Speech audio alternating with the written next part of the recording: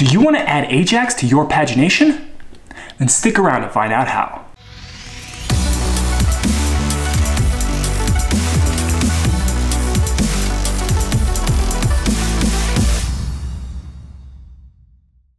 I'm Thomas with Brain Trust Digital. I'm a full-stack web developer obsessed with learning. If you're interested in learning full-stack web development, please consider subscribing below. In this subscriber-requested AWS Rails tutorial, we're going to walk through how to add AJAX to your pagination. Insightful Talk requested that we show how to navigate via pagination without reloading the page. The way to accomplish this is via AJAX. So in this tutorial, we're going to build on our Kaminari Pagination tutorial to add AJAX functionality. So with that being said, let's get into the tutorial to learn how to add AJAX to pagination. As you can see, we have our application running locally. Let's go ahead and flip to the videos page. Currently, the pagination forces an entire page refresh. As you can see, the whole page refreshed there, as well as the URL parameters get updated. All right, now let's go ahead and flip to our code editor. In my case, that's Sublime Text. The first thing we're going to want to do is update our environments.js file. This is a portion of our Webpacker config. You can find this file in config webpack environment.js. I'll go ahead and paste the updates now, and then we can walk through them. Basically, what we're doing here is adding an alias for jQuery to the full node module path. This is the best way I've figured out how to do this. I've seen several tutorials where they say to place the full node module path in for $and jQuery, like so. The problem is this breaks your Bootstrap installation. It can be a very frustrating experience, so I prefer not to go that route. Conversely, instead of adding this alias, you could go into your application's JavaScript and require jQuery as well as setting the jQuery and $variables. I found this to be a bit redundant, and it just felt a little cleaner to keep this all tucked away in the environment.js file for me personally. So I'm not going to go this route. Instead, I'll stick to the alias I've defined. Now that we'll have access to jQuery via the $variable, as well as maintaining our Twitter Bootstrap JavaScript functionality, let's go ahead and update our views. In app, views, videos, we're going to update the index.html.erb file. First, we're going to add an ID around the collection of rendered videos. You can call this whatever you'd like. In my case, I'm going to call it a video wrap. This will give us something to reference in JavaScript when we want to replace this section in the near future. Similarly, we're going to be wrapping our Kaminari call to paginate videos. In this case, we're just going to add a div with an ID. We're going to call that pagination wrap. Again, name this whatever you'd like, knowing that you'll need to use this ID later when we reference it in the JavaScript. One last change we need to make in our view is updating Kaminari to know that we're going to use AJAX. This is done by simply calling remote true. This is an option from Kaminari that I'll link to in the description below. Thankfully, Kaminari makes it very easy by offering this remote true option and takes care of all the heavy lifting of knowing what our current page is and whether or not we have next or backlinks that should be visible. Now that we have our JavaScript and views in place, we need to update the controller so that it knows how to respond to these AJAX requests. So let's go ahead and open up our app, controllers, videos controller. Here we're only going to change the index action. All we need to do here is add a respond to block. This block will tell Rails how to handle various formats. So when the format is HTML, it's just going to render as it typically would. When the format is JS, we're telling Rails that we want them to render the index.js.erb partial. Let's go ahead and create that now. Rails will expect this to be with all the other views. So we're going to create this partial in app views videos. Then we're going to go ahead and create a new file and name it index.js.erb. I'll go ahead and paste the code in now, and then we can walk through it. First, you can see we're grabbing the element with the ID videos wrap. We're going to update the HTML in that element, by rendering the collection of videos. As you can see, we're escaping that JavaScript.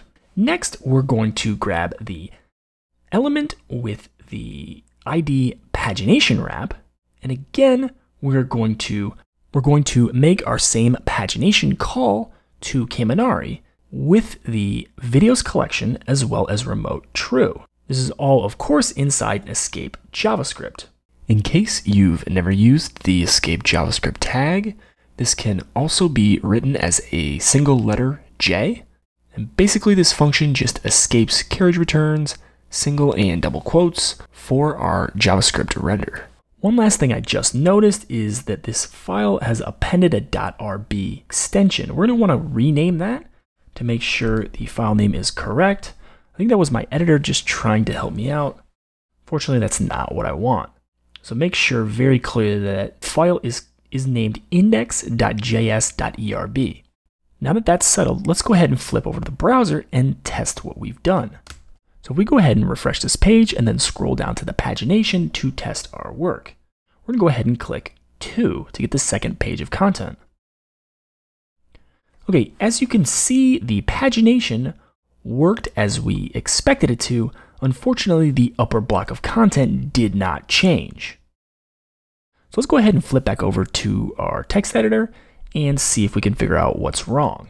I wanted to take a quick second and see if you're finding value here. And if you are, if you consider liking or subscribing or potentially even sharing with a friend who you think may be interested in this type of content, I'd really appreciate it. I'm sitting here with my coworker, Bear, who is napping on the job. And he says if you do consider subscribing, he will just continue napping. Is that compelling enough? So here we've named the ID video wrap. Let's just make sure that that matches in our index.js.erb. We need to go ahead and remove the S to ensure that this JavaScript code is grabbing the correct element, video wrap. If we go ahead and flip back over to the browser and refresh, then scroll down to the pagination section again and click 3, there you go. You can see both the main videos wrap section as well as the pagination have updated as we expect. You'll also note that the URL never changes in the top bar because these are all AJAX requests. As you can see, we can navigate through the pages using the previous and next links, as well as the last and first links, all without changing the URL and just loading everything via AJAX. This is really helpful if you need to have pagination in the middle of a Rails application where it's a single page and you don't want to refresh, like the subscriber insightful talk. Next, let's flip back over to the terminal and commit our code.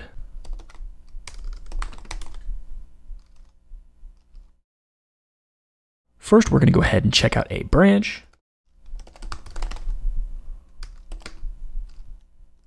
And we'll call it AJAX Pages.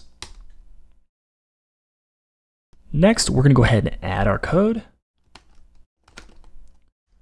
We're going to get status to ensure that all our code is correctly added. Finally, we will commit our code with a message.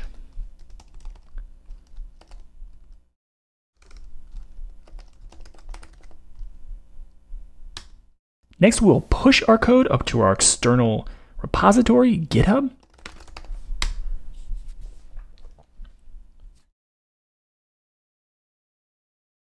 At this point, as always, if working with a team, this is when you would create a pull request and have your teammate review your code.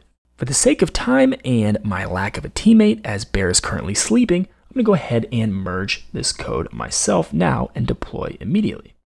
So we're going to check out master, and then we're going to merge our new branch. Finally, we're going to push this new merged code. And then to complete the feature, we can go ahead and deploy with bundle exec cap production deploy. Now that our deploy is finished, let's go ahead and check our production website. Here we've got AWS loaded. Let's go ahead and refresh first.